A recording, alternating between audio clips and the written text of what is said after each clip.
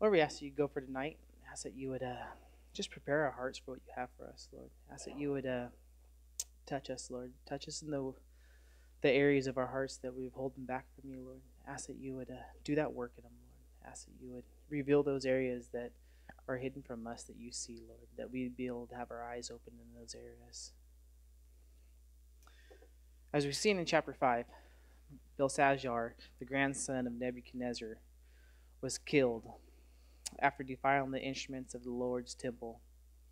It was around 600 to 539 BC.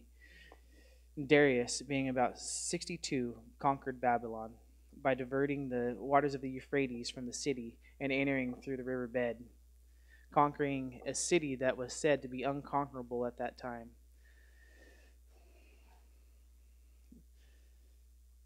It pleased Darius to set over the kingdoms 120 satraps to be over the whole kingdom, and over these 3 governors, one of whom Daniel was one, that the satrap might give account to them, so that the king would suffer no loss. Then this Daniel distinguished himself above the governors and satraps, because an excellent spirit was in him, and the king gave thought to set him over the whole realm. And keeping in mind that Darius had just taken Babylon, and with him men fighting not only for the land but the power within, a position of power in the newly won kingdom, Daniel distinguished himself above all. Why? Because he had an excellent spirit about him. And Darius seen this.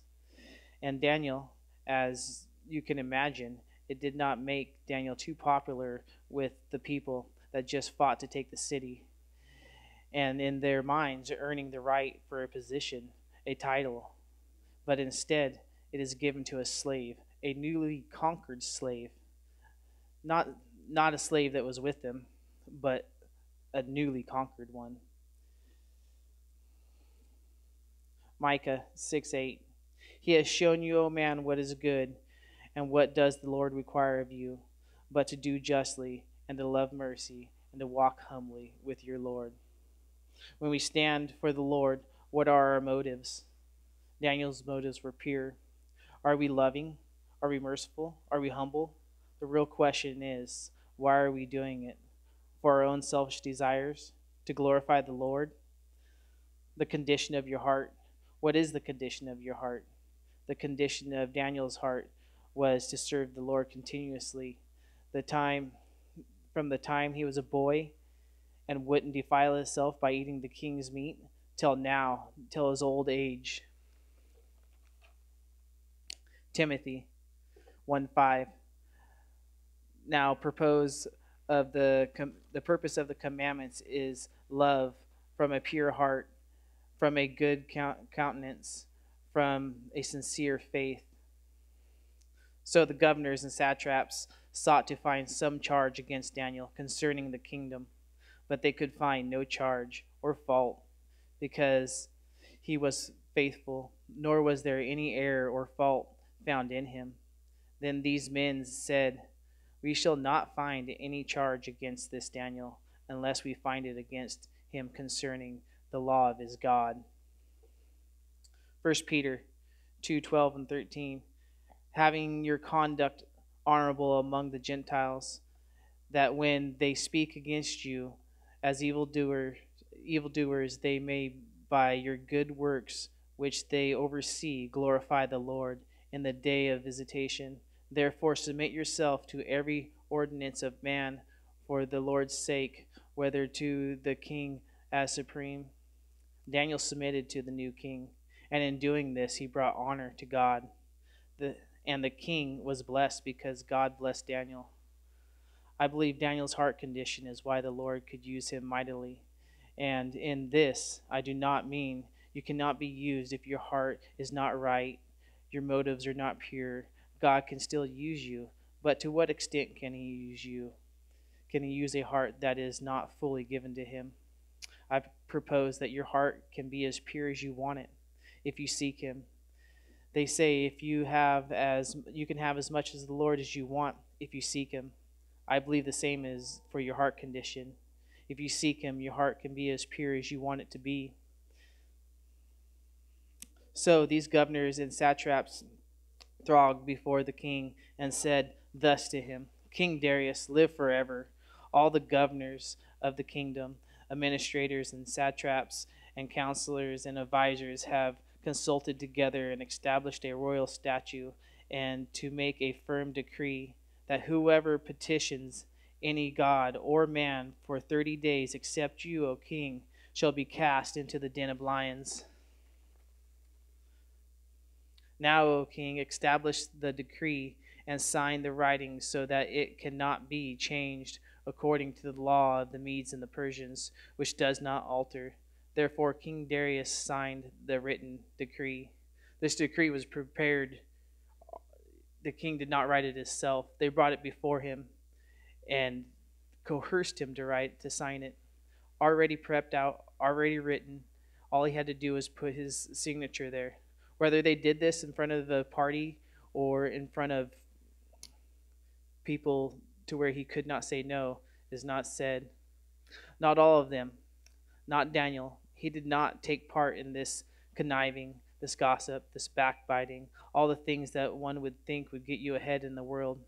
Daniel put his trust in the Lord to fight his battles. As the decree, as for the decree, it was binding. Not even the king could change it. They set a trap for the king, and he fell for it. Whether it was his pride or his arrogance, it doesn't matter. He could not change it. Now when Daniel knew that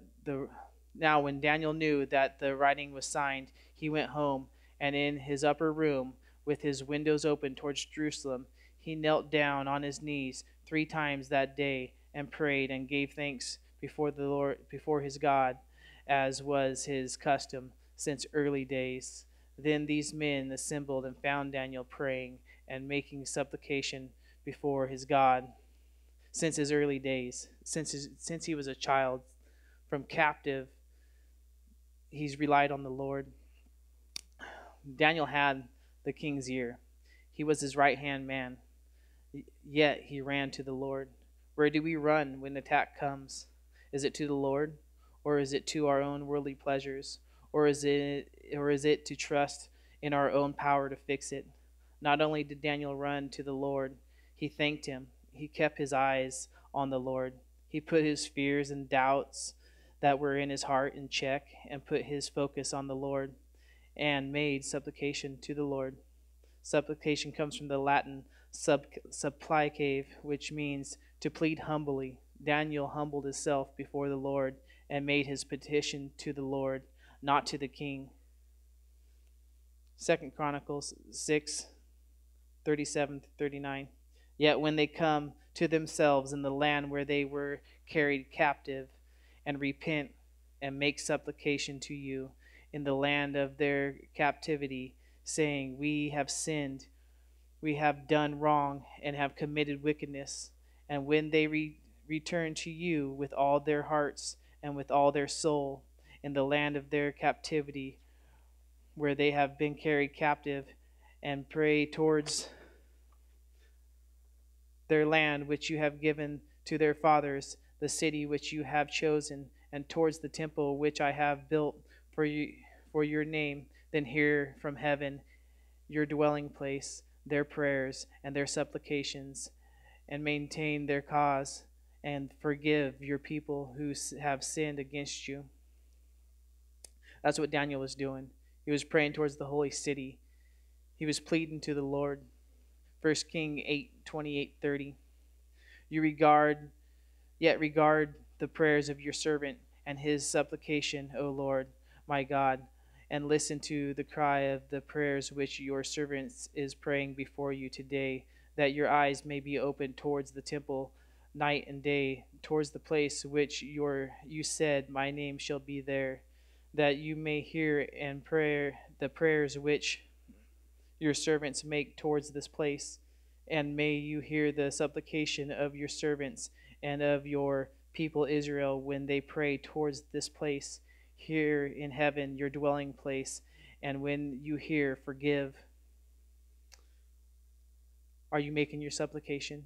Are you putting your worries at the Lord's feet? Are you praying towards Him? Or are you putting your worries or your trust in your own abilities to get out of the certain situation? Daniel did just that. He repented. He made his supplications to God 3 times a day towards the holy city. He was a captive in Babylon, but his heart belonged to the Lord. Who does your heart belong to? Does it belong to the world, to your desires, to the things that entice you, or does it belong to the Lord? And they went before the king and spoke concerning the king's decree. Have you not signed a decree that every man who petitions any god or man within 30 days except you, O king, shall be cast into the den of lions? The king answered and said, the thing is true according to the law of the Medes and Persians, which does not alter. So they answered and said before the king, that Daniel, who is one of the captives of Judah, does not show due regard for you, O king, or for the decree that you have signed, but makes his petition 3 times a day. And the king, when he heard these words, was greatly displeased with himself, and set his heart on Daniel to deliver him. And he labored till the going down of the sun to deliver him. They went before the king, and they reminded him of the decree that he signed. Not the decree that he wrote, but the one that he signed, the one that they prepared the plot for, and said, for 30 days, man, what a burden that would be to have no one else to solve the issues but yourself. That right there is very interesting that the king agreed to that. Darius, knowing he messed up, whether it was his pride or being rash, he sought to free Daniel because he was his friend, or out of fear of material loss. He tried until the going down of the sun. Then these men approached the king and said to the king, know, O king, that it is the law of the Medes and the Persians that no decree or statute which the king establishes may be changed. So the king gave the commandment, and they brought Daniel to cast him into the den of lions. But the king spoke, saying to Daniel, your God, whom you serve continually, he will deliver you. They came and told the man that could put them to death, remember what you said.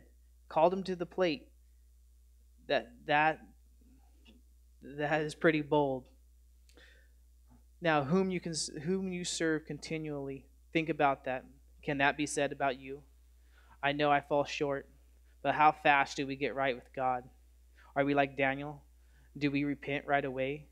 Do we stay in that sin for a while and enjoy it?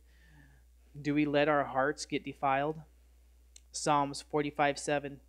You love righteousness and hate wickedness. Therefore God, your God, has anointed you with the oil of gladness more than your companions. Psalm 97:10. You who love the Lord hate evil.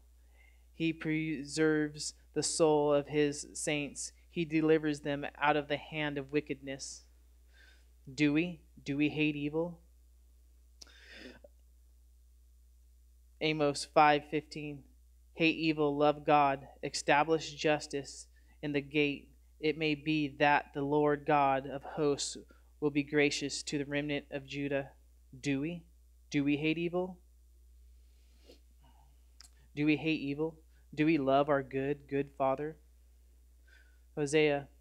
When the Lord begins to speak to Hosea, the Lord said to Hosea, go take yourself a wife of harlotry and children of harlotry, for the land has committed great harlotry by departing from the Lord. The Lord is talking about Israel leaving him and playing the harlot. A marriage of a husband and a wife is a beautiful thing when kept pure. Do you think you would defile your marriage with sin? No, because of the love you have for your wife, for your kids, for the consequences that would come upon them. But why do we play the harlot to the Lord? If we are the bride of Christ, why do we not purpose in our hearts to love the Lord more than our sin? Why do we defile the marriage between us and Christ? Daniel did not defile that marriage. I believe this is why the Lord loved Daniel so. Daniel 10:11. And he said to me, O Daniel, man greatly beloved, understand the words that I speak to you, and stand upright, for I have now been sent to you. While he was speaking these words to me, I stood trembling. He said to me, Daniel, man greatly beloved,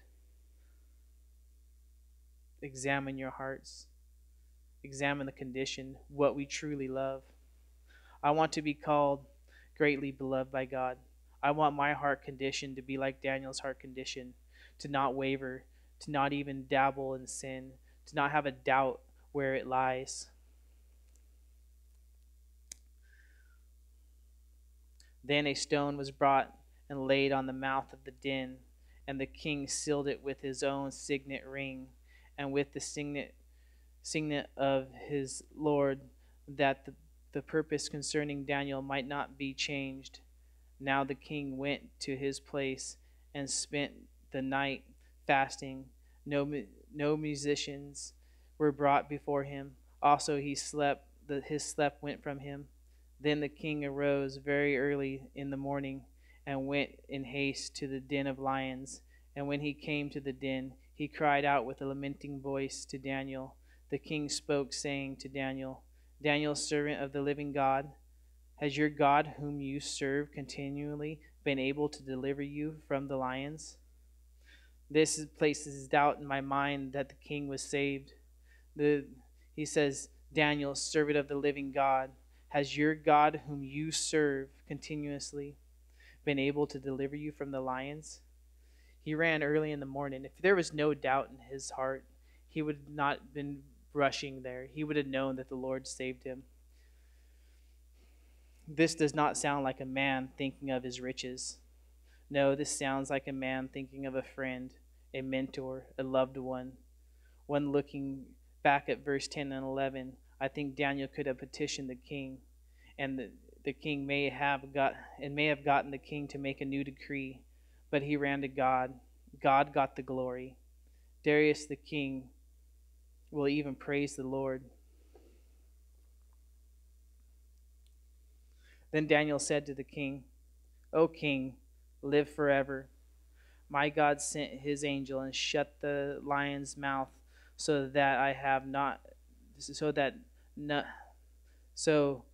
they have not hurt me, because I was found innocent before him. And also, O king, I have done no wrong before you. Are we found innocent before the Lord? We see here Daniel is innocent. Innocent of what? He did not stop serving the Lord. He did not play the harlot. We see here he did not wrong the king who the Lord had put over him. He served him faithfully. Exodus 34:15. Lest you make a covenant with the inhabitants of the land, and they play the harlot with their gods, and make sacrifice to their gods, and one of them invites you to eat his sacrifice. Daniel was not eating the meat of the sacrifice to the idols. Daniel purposed in his heart to keep himself pure in every aspect of his life, whether it being faithful to the king and doing the things that were right. Daniel's heart was set on the Lord from a child to an old man. His love for the Lord did not waver, nor did his faith in the Lord. Then the king was exceedingly glad for him, and commanded that they should take Daniel up out of the lion's den. So Daniel was taken up out of the den, and no injury whatsoever was found on him, because he believed in his God. Because he believed in his God. Think about that. No injury was found because he believed, because his heart condition. How big is your God? What will you place in his hands? What is your lion's den? Will you try to solve it yourself? Don't hold back. Give all your troubles to the Lord. Most of all, give your heart to the Lord. The areas that you hold tight to, the doors of your heart that you don't open to Him, surrender your heart to Him. Keep in mind, Daniel was about 80 to 85 when he was tossed into the lion's den and pulled out without a scratch. That in itself is a miracle, to survive the drop to the floor of the lion's den and not to get a broken leg or a scratch, and the lion's not touching him. That's just the obvious miracle. And the king gave the commandment, and they brought those men who had accused Daniel, and they cast them into the den of lions. Into the den of lions, them, their children, their wives, and the lions overpowered them and broke all of their bones to pieces before they ever came to the bottom of the den. Think about that. Your sin does not just affect you, it affects the people around you, your family members, your children. Sin has that ripple effect that we all see. Then King Darius wrote to all the people, nations, and languages that dwell in the earth, peace be multiplied to you. I make a decree that in every dominion of my kingdom men must tremble and fear before the before the God of Daniel, for He is the living God and steadfast forever. This here, Darius is praising the Lord, giving the glory to the Lord, because Daniel's heart was in the right place. And the king seen this, that good spirit that was about him. The mentor, for he was older than the king. I'm sure the king went to him and asked him for the advice. And it wasn't the advice that came from Daniel, but the advice that would come from the Lord. His kingdom is one which shall not be destroyed, and his dominion shall endure to the end. He delivers and rescues, and he works signs and wonders in heaven and on earth. Who has delivered Daniel from the power of the lions? So this Daniel prospered in the region of Darius and in the reign of Cyrus the Persian. There is no way to get rid of this kind of decree. The only way to counteract a decree was to make a new one. Like we've seen in Esther, the king made a new decree to supersede the old decree. And in this new decree that was written, the whole earth was to tremble and fear the God of Daniel.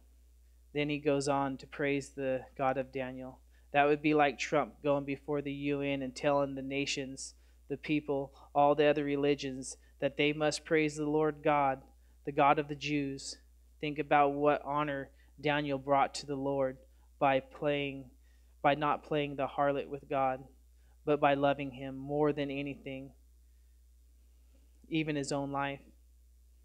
Psalms 143:10. Teach me to do your will, for you are my God. Your spirit is good. Lead me in the land of uprightness. Teach me to do your will. Are you getting into the word? Are you being taught by the Lord to do His will?